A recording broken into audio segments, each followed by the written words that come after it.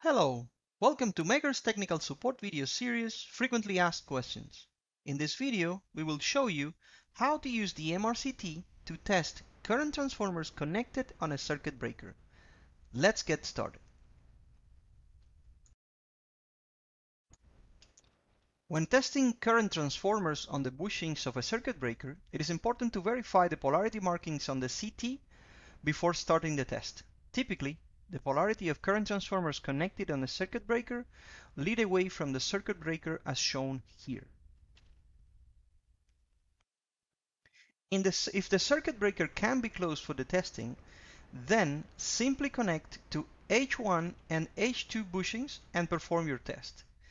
In this test, CT1 will have proper polarity and we could use the same connections to test CT2, but the result will come out with the polarity inverted. In order to avoid the wrong polarity, we could swap the high voltage leads at the breaker. In this case, the polarity of CT2 will be correct after the test. Another option is to leave the connections as they are and use a little known feature in ITMS known as simulated primary lead swap. By selecting this on the nameplate information of the current transformer, we are asking ITMS to simulate the lead swap for us. This will introduce a 180-degree change in the polarity. If the circuit breaker is open, we no longer have a clear path for the measurement of the voltage induced on the primary by the voltage injected on the secondary. We need to either create the path or find it somewhere on the CT. One way of creating such a path is passing a cable through the CT. If that is possible, then we would connect the primary leads to that cable or wire.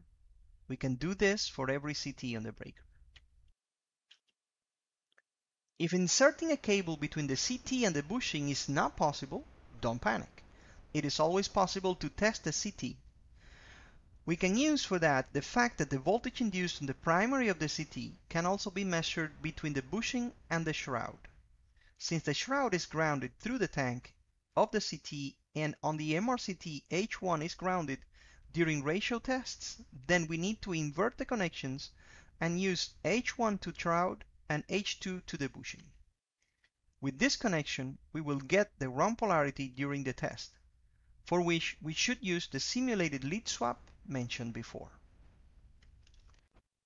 Once you have finished figuring out the connections, remember that you can perform concurrently a full set of tests using the MRCT, as you can see on the accelerated version of the tests shown here. When the tests are finished, you can review, edit, and deliver the resulting NERC-compliant report.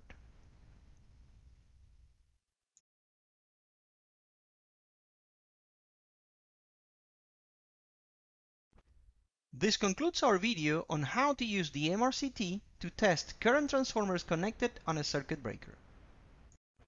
Visit the Megger YouTube channel for more videos including technical webinars, product overviews, and other how-to presentations similar to this one.